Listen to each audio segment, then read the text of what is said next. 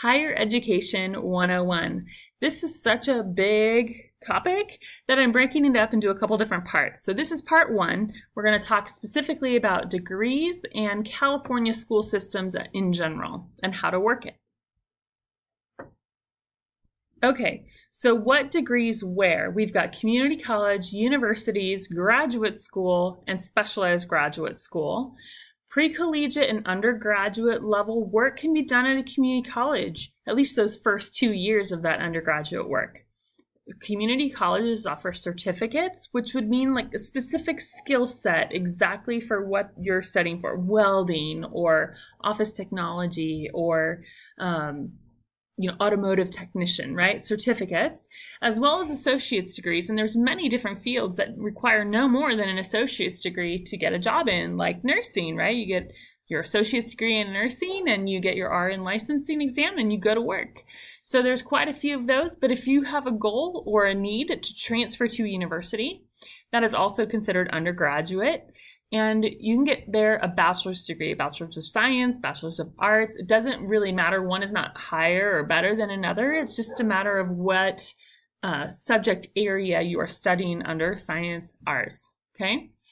Graduate school is considered graduate level, and this is where your master's degrees are and your doctorates, right? And it's not always sequential, okay? So you don't necessarily have to get a master's degree before you go to medical school or dentistry, right? Your DDS, or even lawyers, right? That you go to a law school, you don't necessarily need a master's degree. You apply straight to law school. But for me, like I had to get a master's degree in education with a school counseling focus. And then my next step would be PhD. You don't really jump those levels in certain settings, okay? So there's all these different options and things available in the education system as a whole. And is it even worth it? This is where you get to decide where the educational attainment, what level of degree helps you earning power-wise and also hiring power-wise. And this is back from 2012, but I thought it was a really great visual on just the Bureau of Labor Statistics population survey of the educational level, right? So this is less than a high school diploma at the very bottom, and how, in general, the more education you have, the less unemployment and the higher the earnings, okay? It seems like common sense, but it's not always common sense, right? And it's not always like this either, and that's why it's an average, right? But in general, hiring power is greater when you have a higher degree, and earning power is higher as well. In general, the California higher education system is made up of 3 different schools: the community colleges, the California State Universities, CSUs, and the University of California, UCs. One's not necessarily better than the other. They all serve different purposes within California, and California, the state as a whole, supports all of them, supplements the funding sources, and so your tuition isn't as high. Community college get the most, and we have 113 community colleges in California. Columbia is just one of many, and they get the most funding, and so you get the cheapest tuition, right? CSUs and UCs just step up each one higher, and depending on what you're studying and what your goal is, one might be better than the other. There are also many private schools in California. Here's a few of them: UOP, University of Pacific in Stockton. I went to Biola University down in LA, Stanford, ITT Tech, right? All of these schools are private, and they are still universities, and they still provide bachelor's degree and doctorate degree and things like that, but they aren't supplemented by the state. And so private schools are typically more expensive tuition-wise, but they also typically have better alumni funding and endowment funds and things like that. So they have a lot of scholarship opportunities and ways to help students make them more affordable. So don't count private schools out. If you don't think you can afford them, just apply and see what happens financial aid-wise. The differences in the main UC and CSU systems is that UCs are primary academic research institutions for the state, where the CSUs, their main focus is instruction, right? Rather than research, it's instruction, including professional and teacher education, right? So they're training you to do a profession at the CSU level. You can also do graduate studies at CSUs. That's where I did my master's degree. But really their goal is to get you those degrees and get you into the workforce. And things like teaching and engineering and health professions and communication and agriculture, those are things that CSUs focus on because those are the jobs you need your bachelor's degree and you got to work. Whereas graduate and professional educational programs like theoretical and research and analytical skills, things like, again, like doctors and lawyers and things that, professions that need that higher level degree, UCs would be great preparation for that. So again, depending on what you want to do, depends on what school might be your best fit. Here's some cost comparisons for you. This website, collegetuitioncompare.com, gives you the current tuition rates, but they don't have it in a little groovy chart like this. So I included the image of this form I got from San Francisco State back in 2014-2015 school year. And they break down the community college, CSU, UC, and the private independent costs in a really great cost comparison chart.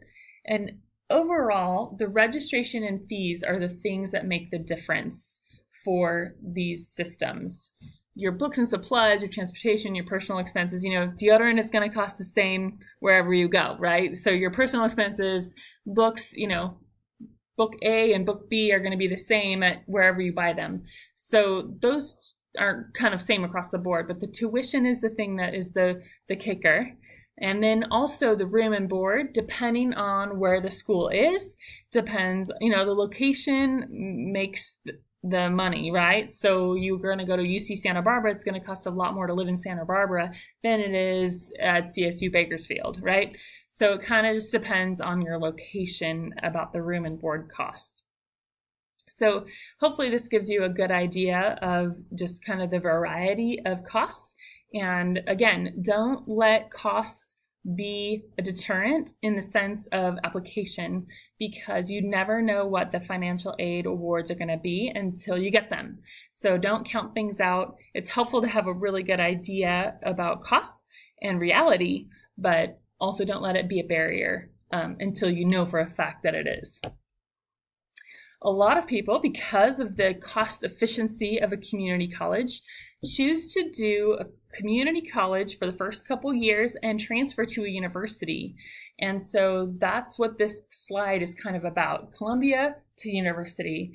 And we have a ton of different educational planning resources for you, the primary one being your academic counselor.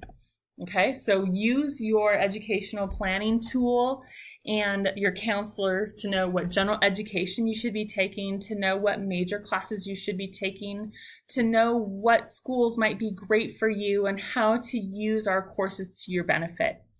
Also, we have a career transfer center in the Manzanita building that offers assistance with your applications to universities. We have workshops available, and we also bring recruiters from universities onto our campus to talk to you about admissions, policies and procedures, and about their school in general. We also offer once a year a transfer fair for you to come and talk to on-campus recruiters. General education is required for associate's degree as well as for transfer. And it depends on where you're going and what your major is as to which ones would be best for you. And so I've just kind of highlighted where they are along with the page numbers in our catalog, but you really are going to work with a counselor to determine which one is right for you.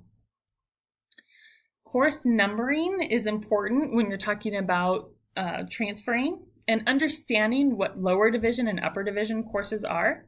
So if you think about a high school, right, you've got your lower classmen who are freshman, sophomore, your upperclassmen who are junior, senior.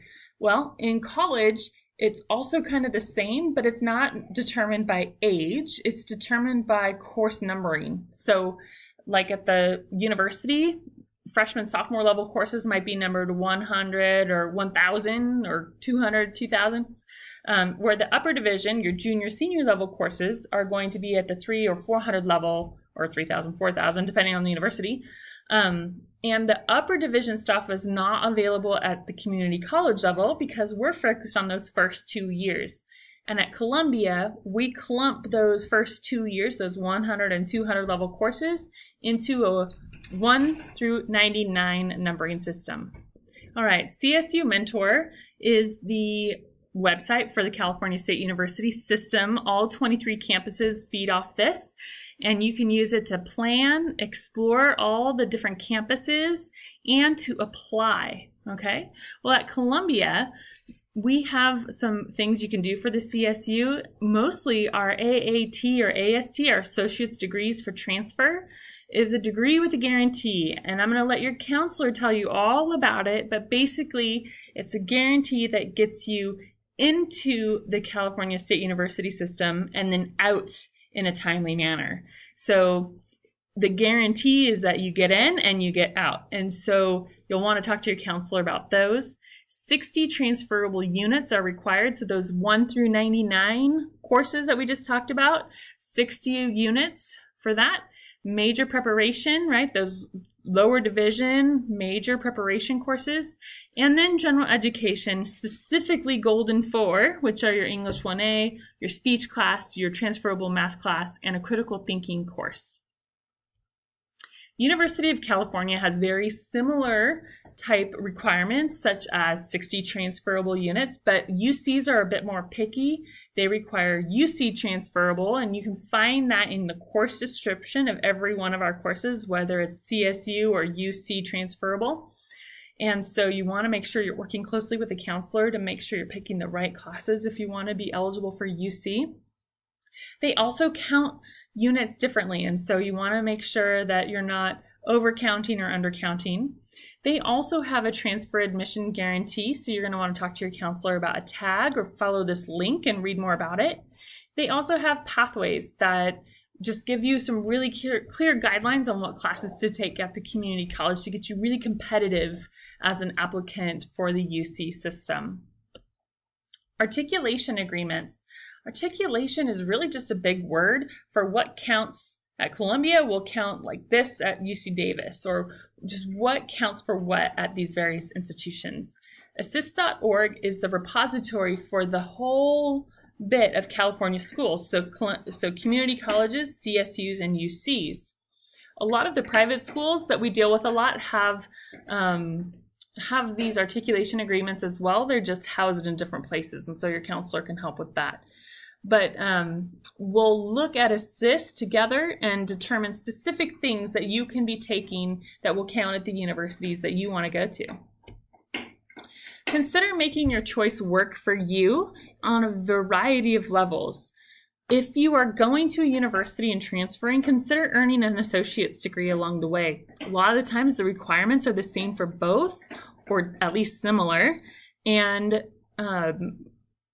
60 units are required for both. So you're already kind of doing the work, and if we can make it to where you have another notch in your belt with a degree on your resume, that's all good for you, right?